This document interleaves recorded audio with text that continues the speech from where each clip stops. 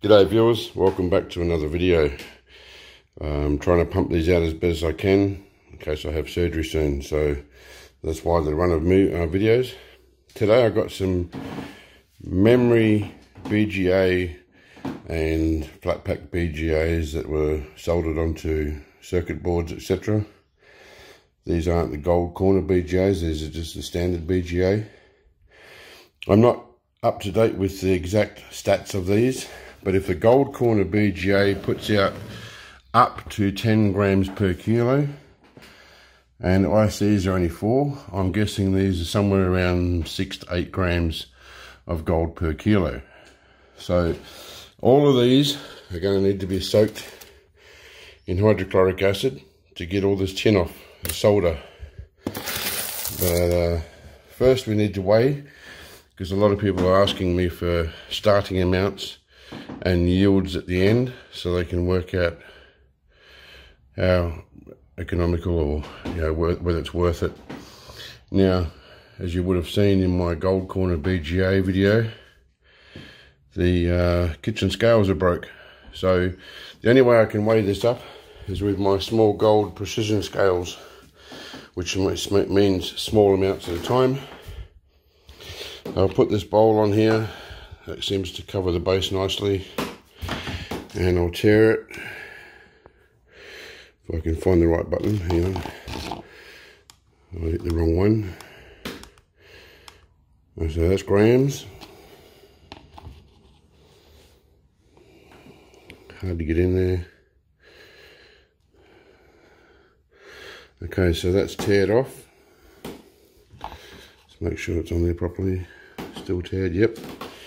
Alright, now it goes up to 200 grams, so I'm going to have to do several small amounts. I'll get my girlfriend to put them in there while I video over here so I can see what number it is. Up to 72 grams, 140 grams. Oh, you went too far, take some off. Okay, 190, no, too far. 195, a little bit more, no, we'll stop, 197, 198, a bit more, 198, yeah, oh, look at that, 200 grams on the, well, 200.006, alright, so that's 200 grams.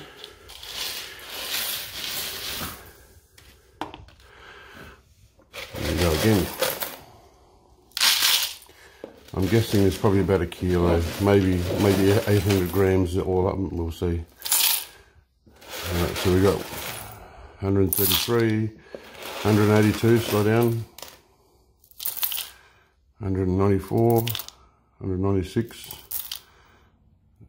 that'll do. 0.05 off, no, you went too far. That'll do, no, 200 grams, so that's 400 grams. And some change. Make sure that's in the middle.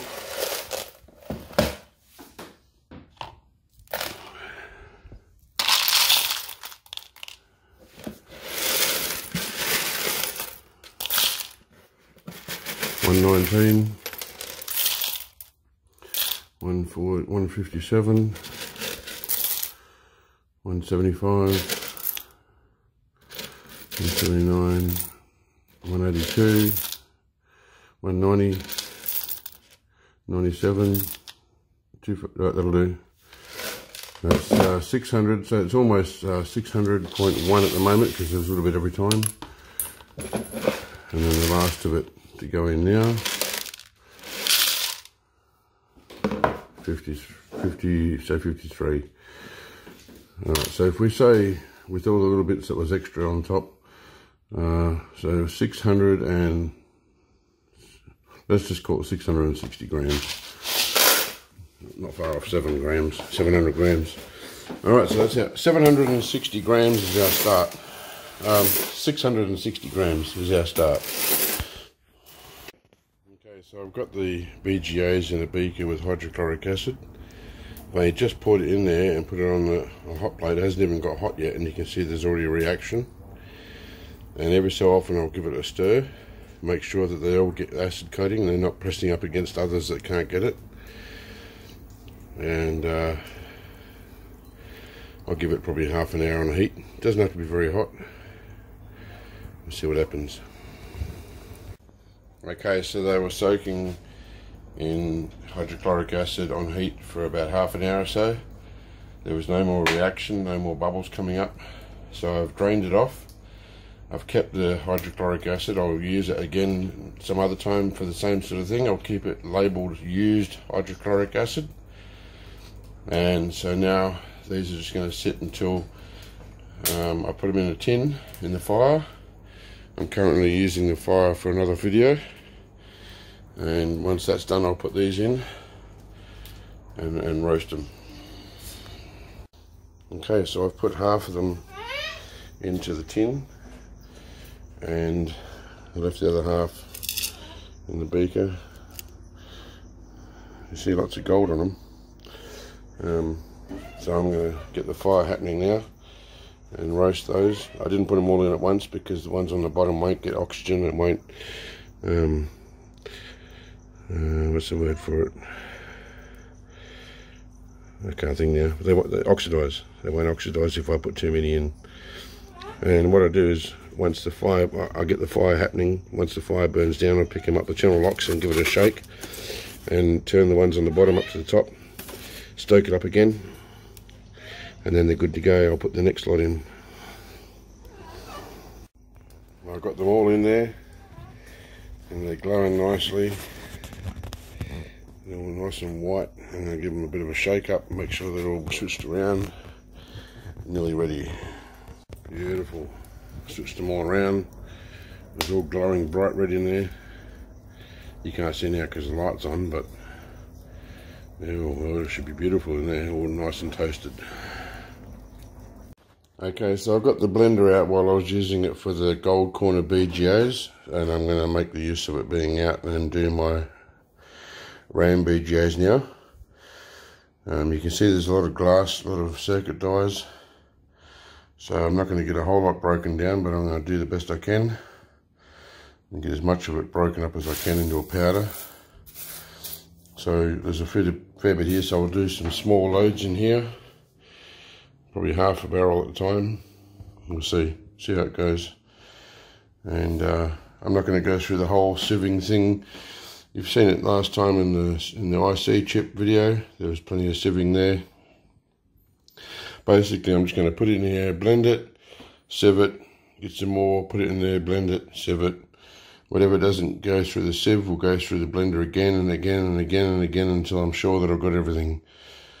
Alright, so I'll get back to it. Okay, so just the same as with the gold corner BGAs, there's only so much that can break down with the blender. A lot of this is all glass, IC, circuit dies. I've blended this one about 4 times. Nothing else is coming out. So this is only the first load. I've still got all the stuff in there. I'm just doing one load until I can't get any more. Then that'll go into here.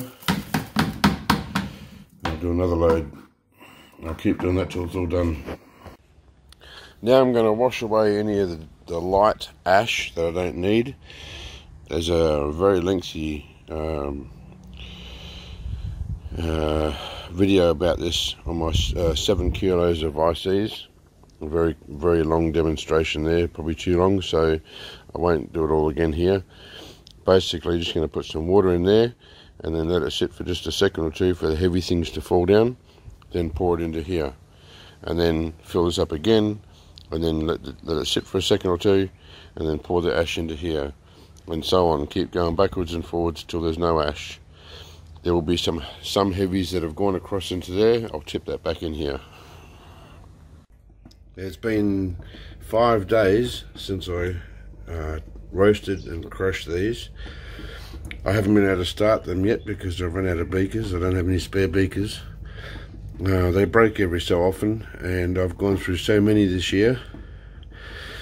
If anybody would like to make donations to my channel, I would certainly appreciate it. I'd be able to buy some more glassware. It can either be emailed to my PayPal or Western Union. I'll give the details in the description. Be much appreciated for those who do donate. Thank you so much. Okay, I finally got a spare beaker. I have cleaned it. A lot of my beakers look dirty.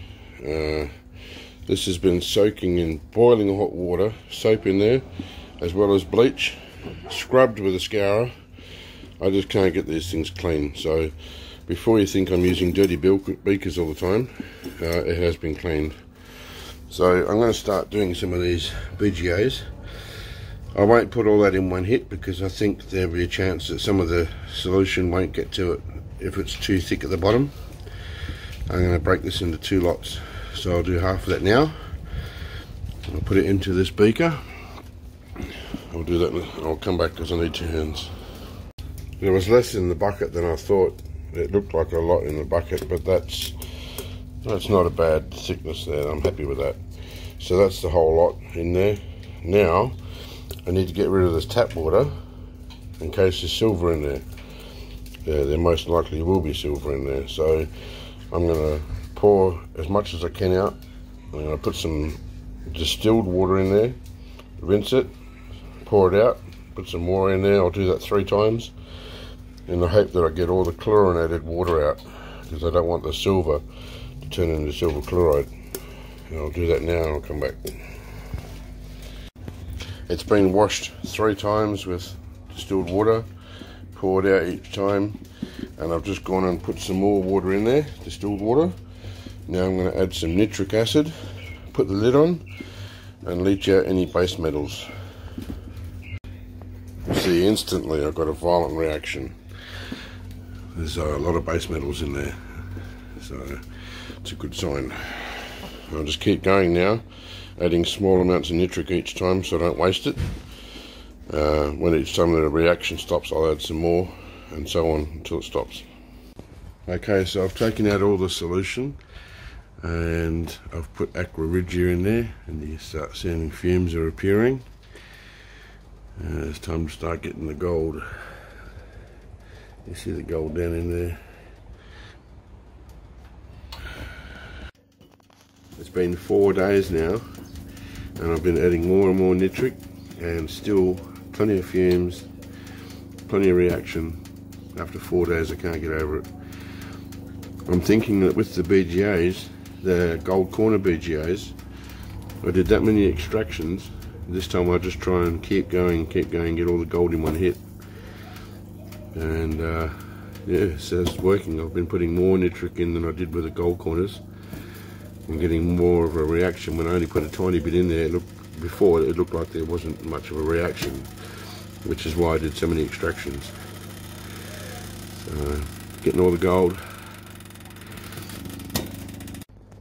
Okay, this is it's getting a bit ridiculous now. This solution has been on for 6 days and still giving off fumes. I don't know if you can see them. There's very much fumes in here, that's for sure. So I don't know, I can't explain why they're still giving off fumes. What I'm going to do is I'm going to filter it, and I'll probably need to use some sulfamic because obviously there's still nitric in there for it to be giving fumes off. And then I'll put a fresh batch of aqua regia into the sediment down there and see if I can retrieve whatever else is still dissolving while this is filtering and getting the gold, because I don't know why it's just taking forever. It's just ridiculous after 6 days. So I'll take that off, start filtering it. I'll do it into a fresh beaker, and I've got a nice clean beaker here, or as clean as I can get it. And I'll leave that sediment in there and put some new AR in there. I've got a cotton ball in the neck of the funnel with a filter, and I'm going to filter this RAM solution into here, and then drop whatever gold's there. And as I said before, I'll run another batch of AR in through all the sediment and see if I can get any more. Well, the solution for the RAM BGAs has all been filtered. It's nice and clear, although you can't quite tell because it's dark. I don't know why it's so dark. I got some sulfuric acid in there to denox it, just in case there's a bit of excess nitric in there. And it's pretty much ready to come off the heat now. I'll turn it off, let it cool, and we'll drop the gold tomorrow. Alright, so I was going to drop the gold tomorrow, but it's a fairly cool night and it's actually cooled down really fast. It's clear enough, it's been filtered, so I'm going to drop the gold now. It's been denoxed, as you can see. There's no silly reaction going on, so I'll wait till I see a white foam. Hopefully I'll put enough SMB. Here we go, there's the foam. I'll just put the remainder of this in. I'll have to squirt this in.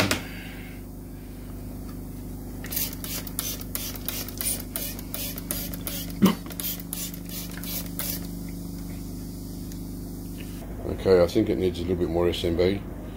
I'm really happy with the white foam. I think it could go better than that. It's got a colour change happening, but I think I'll put some more in. I'll just let this settle. You can see it's all reacting in there. If you go close, you'll be able to see it's all reacting. I'll wait till it settles down, and I'll do a test to see if there's still gold in solution. If there is, I'll put some SMB in off camera. If not, we'll see the gold tomorrow. Okay, it was an hour ago that I put the SMB in, and even though it's gone a nice brown, you can see that it's, well, I can tell that it hasn't quite finished changing colour. It's stalled. It's at a point where it just needs to do something more. So I did a check on it, and very much still positive for gold. Now my bucket of SMB is empty. I need to open a new bag tomorrow. I'll carry on in the morning. But it's going to be very nice dark brown when I'm finished. I put all the residue from the RAM chips, as well as the tiny bit of residue from the transistor video in there. Put some aqua in, and straight away fumes. So there's still plenty of gold to be got in there. So to take its course. Well, the solution needed a lot more SMB. I ended up splitting it into two because there wasn't enough room. So now both of these have had a lot more SMB. This is insane. 2 hours later and some more nitric later, still putting off fumes.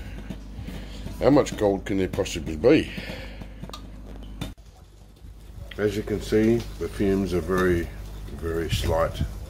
They've died right down. And I put some more nitric in there, and there's been no change at all. There's not even a hint of any more fumes.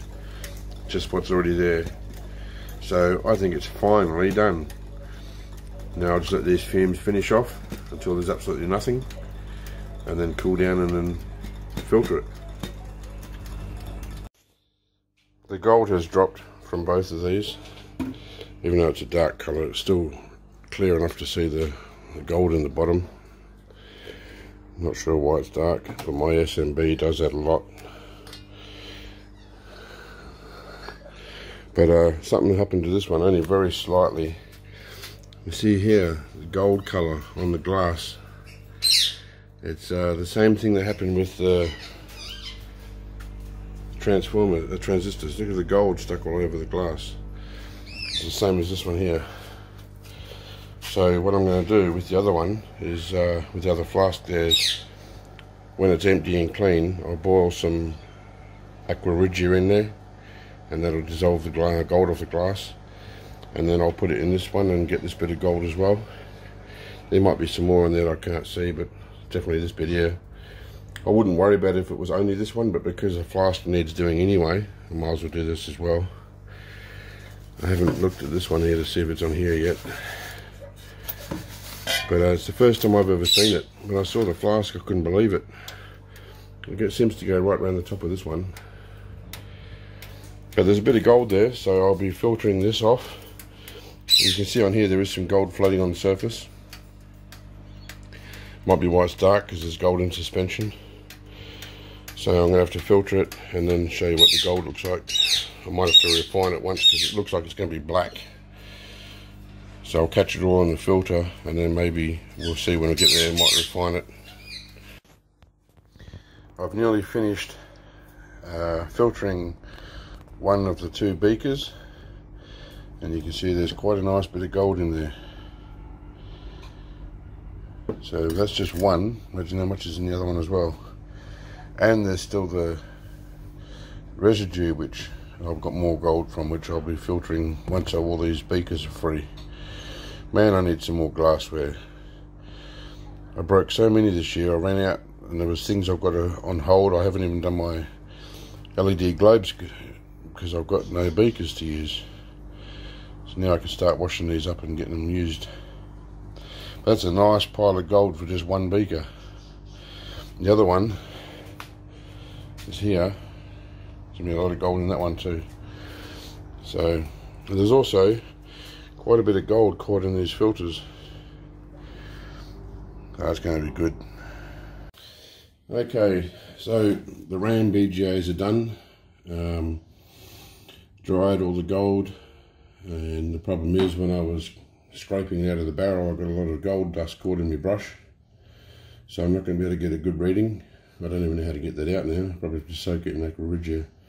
I don't know how much is in there, but the gold that I have collected I think is a fairly good amount. I don't know, 4.96 here, that's about right. I think I had a bit more than that. It's obviously stuck in the brush. Still some in the glass here. 5 on the dot. Wow. I think that's pretty good for some RAM BGAs. I didn't have a whole lot, but there was a pile there.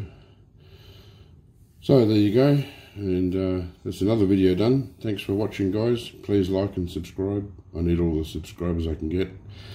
I have had a few recently, and I want to say thank you so much to those people. Catch you on the next video.